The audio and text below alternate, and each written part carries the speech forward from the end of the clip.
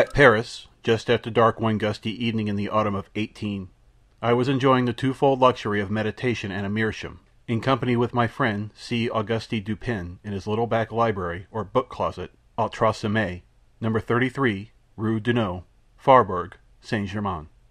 For 1 hour at least we had maintained a profound silence, while each to any casual observer might have seemed intently and exclusively occupied with the curling eddies of smoke that oppressed the atmosphere of the chamber. For myself, however, I was mentally discussing certain topics which had formed matter for conversation between us at an earlier period of the evening. I mean the affair of the Rue Morgue, and the mystery attending the murder of Marie Roget. I looked upon it, therefore, as something of a coincidence when the door of our apartment was thrown open and admitted our old acquaintance, Monsieur G., the Prefect of the Parisian police. We gave him a hearty welcome, for there was nearly half as much of the entertaining as of the contemptible about the man, and we had not seen him for several years. We had been sitting in the dark, and Dupin now rose for the purpose of lighting a lamp, but sat down again without doing so, upon G saying that he had called to consult us, or rather to ask the opinion of my friend, about some official business which had occasioned a great deal of trouble. "If it is of any point requiring reflection," observed Dupin, as he forbore to enkindle the wick, "we shall examine it to better purpose in the dark." "That is another of your odd notions," said the Prefect, who had a fashion of calling everything odd that was beyond his comprehension, and thus lived amid an absolute legion of oddities. "Very true," said Dupin, as he supplied his visitor with a pipe and rolled towards him a comfortable chair. "And what is the difficulty now?" I asked. "Nothing more in the assassination way, I hope?" "Oh, no, nothing of that nature. The fact is, the business is very simple indeed, and I make no doubt that we can manage it sufficiently well ourselves. But then I thought Dupin would like to hear the details of it, because it is so excessively odd." "Simple and odd," said Dupin. "Why, yes, and not exactly that either. The fact is, we have all been a good deal puzzled because the affair is so simple, and yet baffles us altogether." "Perhaps it is the very simplicity of the thing which puts you at fault," said my friend. "What nonsense you do talk!" replied the Prefect, laughing heartily. "Perhaps the mystery is a little too plain," said Dupin. "Oh, good heavens! Who ever heard of such an idea?" "A little too self-evident." "Ha, ha! Ho, ho, ho!" roared our visitor, profoundly amused. "Oh, Dupin, you will be the death of me yet." "And what, after all, is the matter in hand?" I asked. "Well, I will tell you," replied the Prefect, as he gave a long, steady, and contemplative puff, and settled himself into the chair. "I will tell you in a few words, but, before I begin, let me caution you that this is an affair demanding the greatest secrecy, and that I should most probably lose the position I now hold were it known that I confided it to anyone." "Proceed," said I. "Or not," said Dupin. "Well, then, I have received personal information from a very high quarter that a certain document of the last importance has been purloined from the royal apartments. The individual who purloined it is known. This is beyond a doubt. He was seen to take it.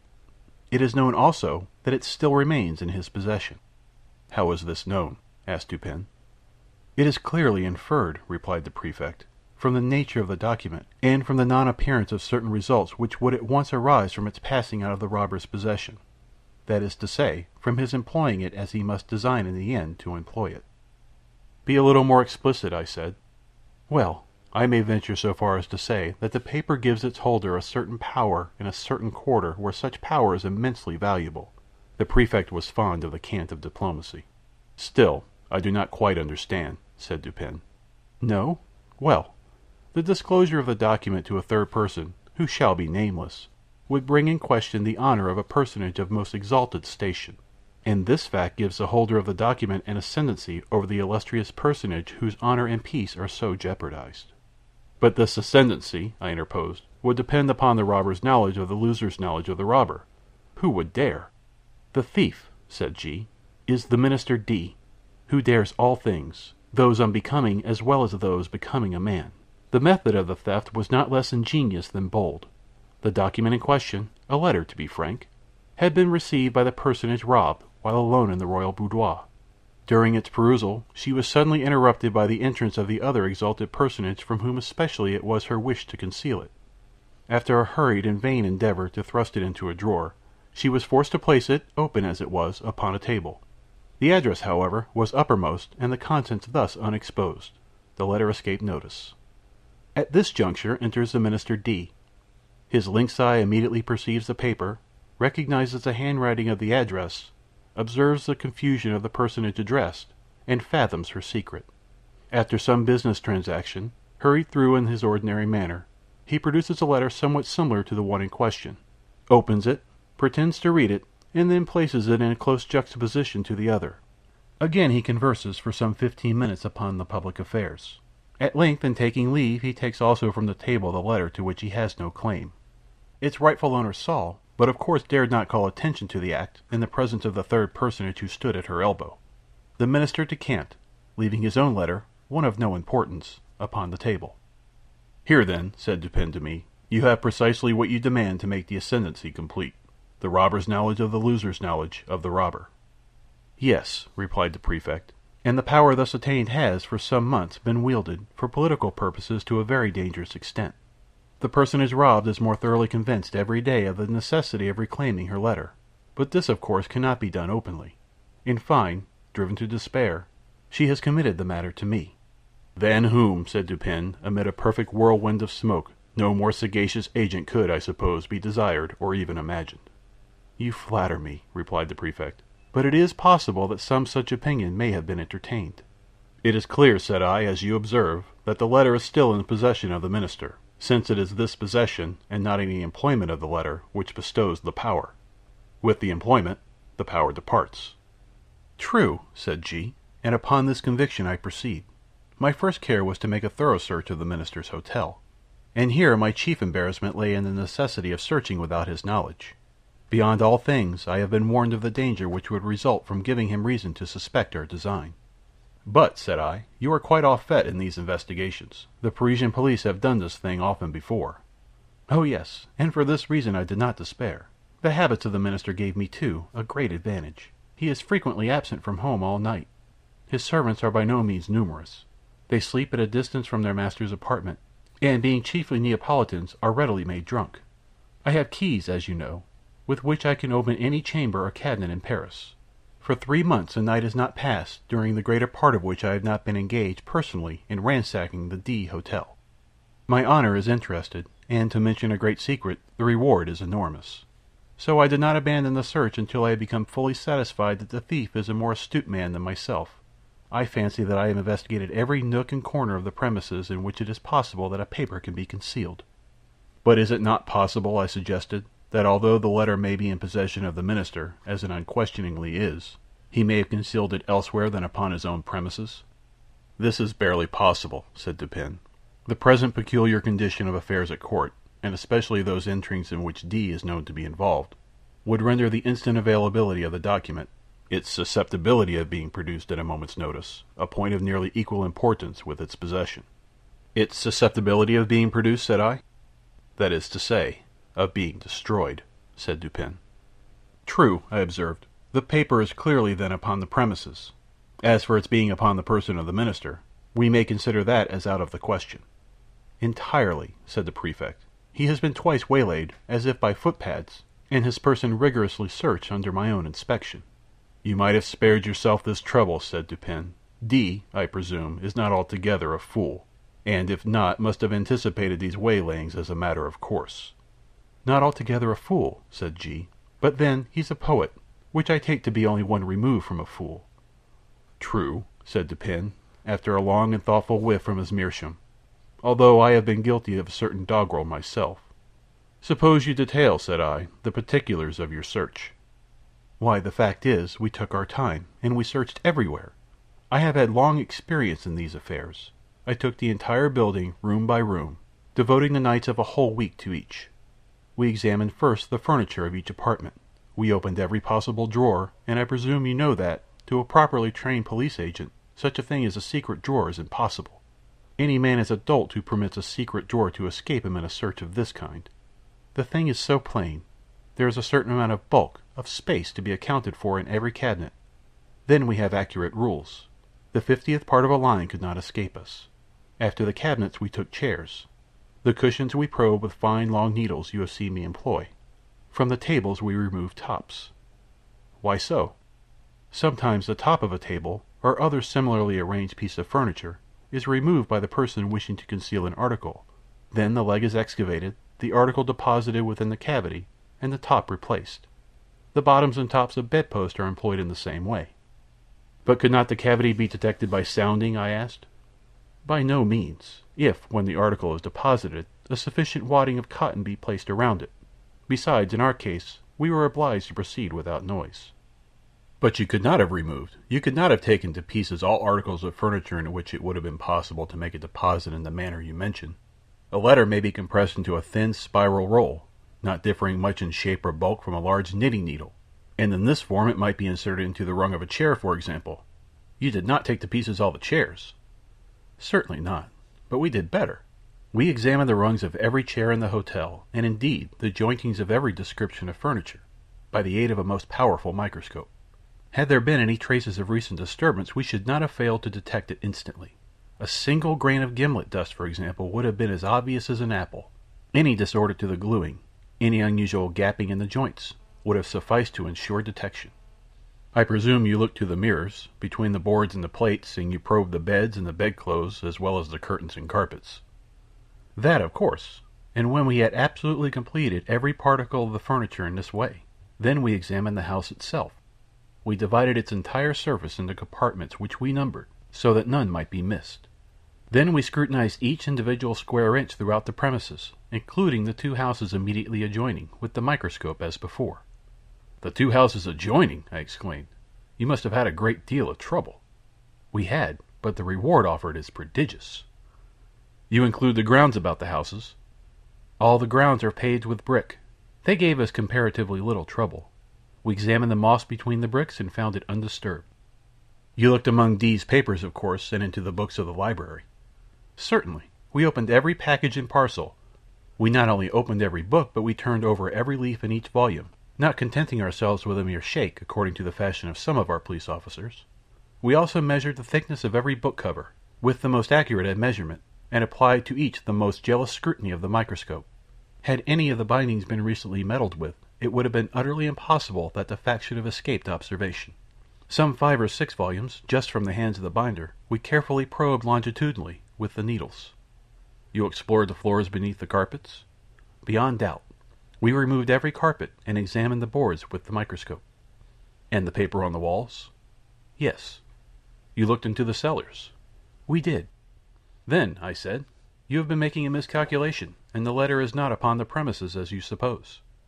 I fear you are right there, said the prefect. And now, Dupin, what would you advise me to do? To make a thorough research of the premises. That is absolutely needless, replied G. I am not more sure than I breathe that I am that letter is not at the hotel. I have no better advice to give you, said Dupin. You have, of course, an accurate description of the letter. Oh, yes. And here the prefect, producing a memorandum book, proceeded to read aloud a minute account of the internal and especially of the external appearance of the missing document. Soon after finishing the perusal of this description, he took his departure, more entirely depressed in spirits than I have ever known the good gentleman before. In about a month afterwards he paid us another visit, and found us occupied very nearly as before. He took a pipe and a chair, and entered into some ordinary conversation. At length I said, "Well, but G, what of the Purloined Letter? I presume you have at last made up your mind that there is no such thing as overreaching the minister." "Confound him," say I. "Yes. I made the re-examination, however, as Dupin suggested, but it was all labor lost, as I knew it would be." "How much was the reward offered, did you say?" asked Dupin. "Why, a very great deal, a very liberal reward. I don't like to say how much precisely, but one thing I will say, that I wouldn't mind giving my individual check for 50,000 francs to anyone who could obtain me that letter. The fact is, it is becoming of more and more importance every day, and the reward has been lately doubled. If it were trebled, however, I could do no more than I have done." "Why, yes," said Dupin drawingly between the whiffs of his meerschaum. "I really think, G, you have not exerted yourself to the utmost in this matter. You might do a little more, I think, eh?" "How? In what way?" "Why, you might employ counsel in the matter, eh? Do you remember the story they tell of Abernethy?" "No. Hang Abernethy." "To be sure. Hang him and welcome. But once upon a time a certain rich miser conceived the design of sponging upon this Abernethy for a medical opinion. Getting up for this purpose an ordinary conversation in a private company, he insinuated his case to the physician as that of an ordinary individual. 'We will suppose,' said the miser, 'that his symptoms are such and such. Now, doctor, what would you have directed him to take?' Take, said Abernethy. Why, take advice, to be sure. But, said the Prefect a little discomposed, I am perfectly willing to take advice, and pay for it. I would really give 50,000 francs to anyone who would aid me in the matter. In that case, replied Dupin, opening a drawer and producing a check-book, you may as well fill me up a check for the amount mentioned. When you have signed it, I will hand you the letter. I was astonished. The Prefect appeared absolutely thunderstricken. For some minutes he remained speechless and motionless, looking incredulously at my friend with open mouth, and eyes that seemed staring from their sockets. Then, apparently recovering himself in some measure, he seized a pen, and after several pauses and vacant stares, finally filled up and signed a check for 50,000 francs, and handed it across the table to Dupin. The latter examined it carefully and deposited it in his pocket-book. Then, unlocking an escritoire, took thence a letter and gave it to the Prefect. This functionary grasped it in a perfect agony of joy, opened it with a trembling hand, cast a rapid glance at its contents, and then, scrambling and struggling to the door, rushed at length unceremoniously from the room and from the house, without having uttered a syllable since Dupin had requested him to fill up the check. When he had gone, my friend entered into some explanations. The Parisian police, he said, are exceedingly able in their way. They are persevering, ingenious, cunning, and thoroughly versed in the knowledge which their duties seem chiefly to demand. Thus, when G detailed to us his mode of searching the premises at the Hotel D, I felt entire confidence in his having made a satisfactory investigation, so far as his labors extended. So far as his labors extended, said I. Yes, said Dupin. The measures adopted were not only the best of their kind, but carried out to absolute perfection. Had the letter been deposited within the range of their search, these fellows would, beyond a question, have found it. I merely laughed, but he seemed quite serious in all that he said. The measures, then, he continued, were good in their kind, and well executed. Their defect lay in their being inapplicable to the case, and to the man. A certain set of highly ingenious resources are, with the Prefect, a sort of Procrustean bed, to which he forcibly adopts his designs. But he perpetually errs by being too deep or too shallow for the matter in hand. And many a schoolboy is a better reasoner than he. I knew one of about 8 years of age, whose success at guessing in the game of even and odd attracted universal admiration. This game is simple and is played with marbles. One player holds in his hands a number of these toys and demands of another whether that number is even or odd. If the guess is right, the guesser wins one. If wrong, he loses one. The boy to whom I allude won all the marbles of the school. Of course he had some principle of guessing, and this lay in mere observation and a measurement of the astuteness of his opponents. For example, an arrant simpleton is his opponent, and, holding up his closed hands, asked, "Are they even or odd?" Our schoolboy replies odd, and loses. But upon the second trial he wins, for then he says to himself, "The simpleton had them even upon the first trial, and his amount of cunning is just sufficient to make him have them odd upon the second. I will therefore guess odd." He guesses odd, and wins. Now, with a simpleton a degree above the first, he would have reasoned thus: "This fellow finds that in the first instance I guessed odd, and in the second he will propose to himself, upon the first impulse, a simple variation from even to odd, as did the first simpleton. But then a second thought will suggest that this is too simple a variation, and finally he will decide upon putting it even as before. I will therefore guess even." He guesses even, and wins. Now, this mode of reasoning in the schoolboy, whom his fellows termed lucky, what, in its last analysis, is it? It is merely, I said, an identification of the reasoner's intellect with that of his opponent. It is, said Dupin, and upon inquiring of the boy by what means he effected the thorough identification in which his success consisted, I received an answer as follows.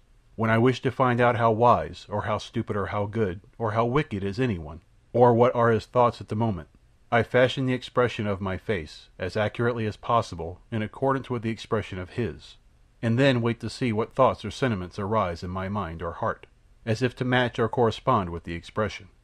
This response of the schoolboy lies at the bottom of all the spurious profundity which has been attributed to Rochefoucauld, to La Bougive, to Machiavelli, and to Campanella. And the identification, I said, of the reasoner's intellect with that of his opponent depends, if I understand you aright, upon the accuracy from which the opponent's intellect is measured. For its practical value it depends upon this, replied Dupin, and the Prefect and his cohorts fail so frequently, first, by default of this identification, and secondly, by ill admeasurement, or rather through non-admeasurement, of the intellect with which they are engaged. They consider only their own ideas of ingenuity, and in searching for anything hidden, avert only to the modes in which they would have hidden it. They are right in this much, that their own ingenuity is a faithful representative of that of the mass, but when the cunning of the individual felon is diverse in character from their own, the felon foils them, of course. This always happens when it is above their own, and very usually when it is below. They have no variation of principle in their investigations. At best, when urged by some unusual emergency, by some extraordinary reward, they extend or exaggerate their old modes of practice, without touching their principles. What, for example, in this case of D, has been done to vary the principle of action? What is all this boring and probing and sounding and scrutinizing with the microscope and dividing the surface of the building into registered square inches? What is it but an exaggeration of the application of one principle, or a set of principles of search, which are based upon the one set of notions regarding human ingenuity to which the prefect in the long routine of his day has been accustomed? Do you not see he has taken it for granted that all men proceed to conceal a letter? Not exactly in a gimlet hole bored in a chair leg, but at least in some out-of-the-way hole or corner suggested by the same tenor of thought, which would urge a man to secrete a letter in a gimlet hole bored in a chair leg? And do you not see also that such recherche nooks for concealment are adapted only for ordinary occasions, and would be adopted only by ordinary intellects? For, in all cases of concealment, a disposal of the article concealed, a disposal of it in this recherche manner, is, in the very first instance, presumable and presumed, and thus its discovery depends, not at all upon the acumen, but altogether upon the mere care, patience, and determination of the seekers. And where the case is of importance, or what amounts to the same thing in the political eyes, when the reward is of magnitude, the qualities in question have never been known to fail. You will now understand what I meant in suggesting that, had the Purloined Letter been hidden anywhere within the limits of the prefect's examination, in other words, had the principle of its concealment been comprehended within the principles of the prefect, its discovery would have been a matter altogether beyond question. This functionary, however, has been thoroughly mystified, and the remote source of his defeat lies in the supposition that the minister is a fool, because he has acquired renown as a poet. All fools are poets. This the prefect feels, and he is merely guilty of a non-distributio medii, and thence inferring that all poets are fools. But is this really the poet? I asked. There are two brothers, I know, and both have attained reputation in letters. The minister, I believe, has written learnedly on differential calculus. He is a mathematician, and no poet. You are mistaken. I know him well. He is both. As poet and mathematician he would reason well.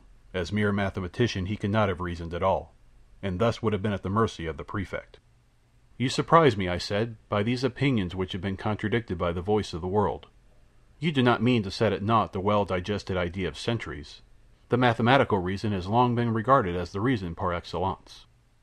Il y a perrier, replied Dupin, quoting from Chamfort, que toute idée publique, toute conversion recrutest une sottise, car elle a convenu au plus grand nombre.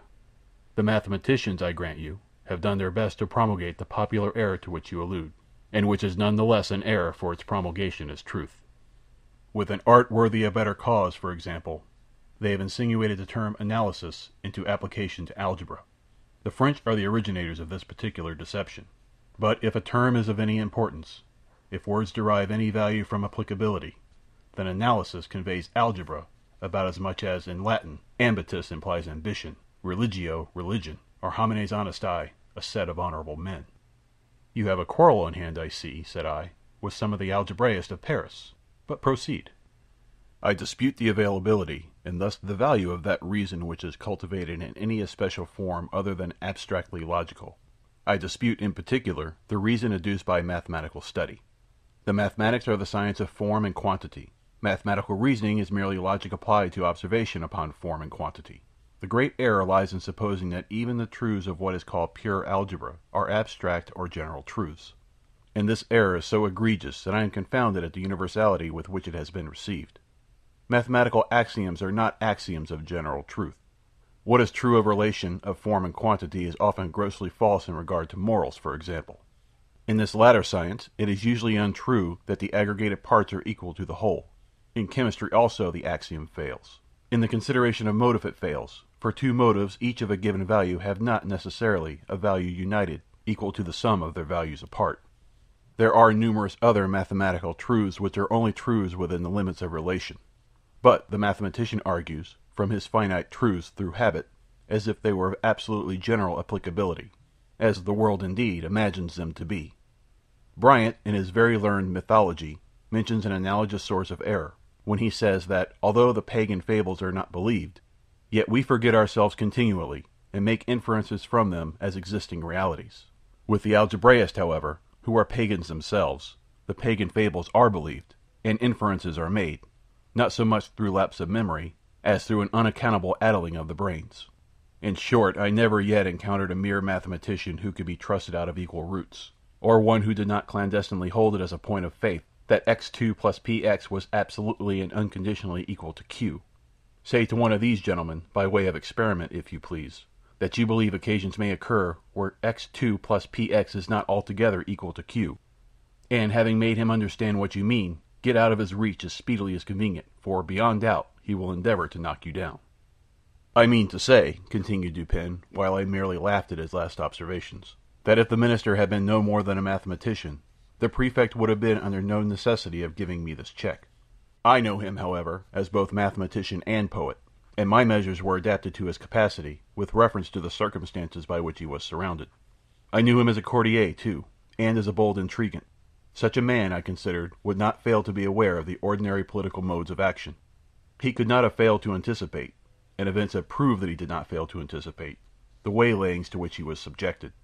He must have foreseen, I reflected, the secret investigations of his premises. His frequent absences from home at night, which were hailed by the prefect as certain aids to his success, I regard only as ruses, to afford opportunity for thorough search to the police, and thus the sooner to impress them with the conviction to which G, in fact, did finally arrive, the conviction that the letter was not upon the premises. I felt also that the whole train of thought, which I was at some pains in detailing to you just now, concerning the invariable principle of political action in searches for articles concealed, I felt that this whole train of thought would necessarily pass through the mind of the minister. It would imperatively lead him to dispense with all the ordinary nooks of concealment. He could not, I reflected, be so weak as to not see that the most intricate and remote recess of his hotel would be as open as his commonest closets to the eyes, to the probes, to the gimlets, and to the microscopes of the prefect. I saw, in fine, that he would be driven, as a matter of course, to simplicity, if not deliberately induced to it as a matter of choice. You will remember, perhaps, how desperately the prefect laughed when I suggested, upon our first interview, that it was just possible this mystery troubled him so much on account of its being so very self-evident. Yes, said I remember his merriment well. I really thought he would have fallen into convulsions. The material world, continued Dupin, abounds with very strict analogies to the immaterial, and thus some color of truth has been given to the rhetorical dogma that metaphor or simile may be made to strengthen an argument, as well as to embellish a description. The principle of the vis inertiae, for example, seems to be identical in physics and metaphysics. It is not more true in the former that a large body is with more difficulty set in motion than a smaller one, and that its subsequent momentum is commensurate with its difficulty, than it is in the latter, that intellects of the vaster capacity, while more forcible, more constant, and more eventful in their movements than those of inferior grade, are yet the less readily moved, and more embarrassed and full of hesitation in the first few steps of their progress. Again, have you ever noticed which of the street signs over the shop doors are the most attractive of attention? I have never given the matter a thought, I said. There is a game of puzzles, he resumed, which is played upon a map. One party playing requires another to find a given word, the name of town, river, state, or empire, any word, in short, upon the motley and perplexed surface of the chart. A novice of the game generally seeks to embarrass his opponents by giving them the most minutely lettered names, but the adept selects such words as stretch in large characters from one end of the chart to the other. These, like the over-largely lettered signs in the placards of the street, escape observation by dint of being excessively obvious, and here the physical oversight is precisely analogous with the moral inapprehension by which the intellect suffers to pass unnoticed those considerations which are too obtrusive and too palpably self-evident. But this is a point, it appears, somewhat above or beneath the understanding of the prefect. He never once thought it probable or possible that the minister had deposited the letter immediately beneath the nose of the whole world, by way of best preventing any portion of that world from perceiving it. But the more I reflected upon the daring, dashing, and discriminating ingenuity of D, upon the fact that the document must have always been at hand, if he intended to use it for good purpose, and upon the decisive evidence obtained by the prefect that it was not hidden within the limits of that dignitary's ordinary search, The more satisfied I became that, to conceal this letter, the minister had resorted to the comprehensive and sagacious expedient of not attempting to conceal it at all. Full of these ideas, I prepared myself with a pair of green spectacles, and called one fine morning, quite by accident, at the ministerial hotel. I found D at home, yawning, lounging, and dawdling as usual, and pretending to be in the last extremity of ennui. He is perhaps the most really energetic human being now alive, but that is only when nobody sees him. To be even with him, I complained of my weak eyes, and lamented the necessity of the spectacles, under cover of which I cautiously and thoroughly surveyed the whole apartment, while seemingly intent only upon the conversation of my host. I paid especial attention to a large writing table near which he sat, and upon which lay confusedly some miscellaneous letters and other papers, with one or two musical instruments and a few books. Here, however, after a long and very deliberate scrutiny, I saw nothing to excite particular suspicion. At length my eyes, in going the circuit of the room, fell upon a trumpery filigree card-rack of pasteboard that hung dangling by a dirty blue ribbon from a little brass knob just beneath the middle of the mantelpiece. In this rack, which had 3 or 4 compartments, were 5 or 6 visiting cards and a solitary letter. This last was much soiled and crumpled. It was torn nearly in two across the middle, as if a design in the first instance to tear it entirely up as worthless had been altered or stayed in the second. It had a large black seal bearing the D cipher very conspicuously, and was addressed, in a diminutive female hand, to D, the minister himself. It was thrust carelessly and even, as it seemed, contemptuously, into one of the uppermost divisions of the rack. No sooner had I glanced at this letter than I concluded it to be that of which I searched. To be sure, it was, to all appearance, radically different from the one of which the Prefect had read us so minute a description. Here the seal was large and black, with the D cipher.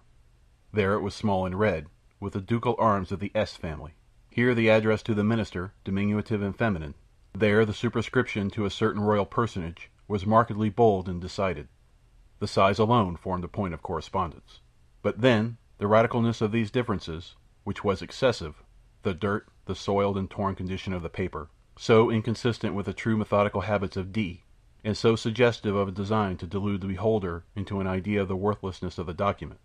These things, together with the hyper-obtrusive situation of this document, full in the view of every visitor, and thus exactly in accordance with the conclusions to which I had previously arrived, these things, I say, were strongly corroborative of suspicion, in one who came with the intention to suspect. I protracted my visit as long as possible, and while I maintained a most animated discussion with the minister upon a topic which I knew well to have never failed to interest and excite him, I kept my attention really riveted upon the letter. In this examination I committed to memory its external appearance and arrangement in the rack, and also fell at length upon a discovery which set at rest whatever trivial doubt I might have entertained. In scrutinizing the edges of the paper, I observed them to be more chaff than seemed necessary. They presented the broken appearance which is manifested when a stiff paper, having been folded and pressed with a folder, is refolded in a reverse direction, in the same creases or edges which had formed the original fold. This discovery was sufficient. It was clear to me that the letter had been turned, as a glove, inside out, redirected, and resealed. I bade the minister good morning, and took my departure at once, leaving a gold snuff-box upon the table. The next morning I called for the snuff-box, when we resumed quite eagerly the conversation of the preceding day. While this engaged, however, a loud report, as if of a pistol, was heard immediately beneath the windows of the hotel, and was succeeded by a series of fearful screams and the shoutings of a terrified mob. D rushed to the casement, threw it open, and looked out. In the meantime, I stepped to the card-rack, took the letter, put it in my pocket, and replaced it by a facsimile, so far as regards externals, which I had carefully prepared at my lodgings, imitating the D cipher very readily by means of a seal formed of bread. The disturbance in the street had been occasioned by the frantic behavior of a man with a musket. He had fired it among a crowd of women and children. It proved, however, to have been without ball, and the fellow was suffered to go his way as a lunatic or a drunkard. When he had gone, D came from the window, whither I had followed him immediately upon securing the object in view. Soon afterwards I bade him farewell. The pretended lunatic was a man in my own pay. But what purpose had you, I asked, in replacing the letter by a facsimile? Would it have not been better, at the first visit, to have seized it openly and departed? D, replied Dupin, is a desperate man, and a man of nerve. His hotel, too, is not without attendants devoted to his interest. Had I made the wild attempt you suggest, I might never have left the ministerial presence alive. the good people of Paris might have heard of me no more. But I had an object apart from these considerations. You know my political prepossessions. In this matter I act as a partisan of the lady concerned. For 18 months the minister has had her in his power. She now has him in hers, since, being unaware that the letter is not in his possession, he will proceed with his exactions as if it was. Thus will he inevitably commit himself at once to his political destruction. His downfall, too, will not be more precipitate than awkward. It is all very well to talk about the facilis descensus Averni, but in all kinds of climbing, as Catalini said of singing, it is far more easy to get up than to come down. In the present instance I have no sympathy, at least no pity, for him who descends. He is that monstrum horrendum, an unprincipled man of genius. I confess, however, that I should like very well to know the precise nature of his thoughts when, being defied by her whom the Prefect terms a certain personage, he is reduced to opening the letter which I left for him in the card-rack. How? Did you put anything particular in it? Why, it did not seem altogether right to leave the interior blank. That would have been insulting.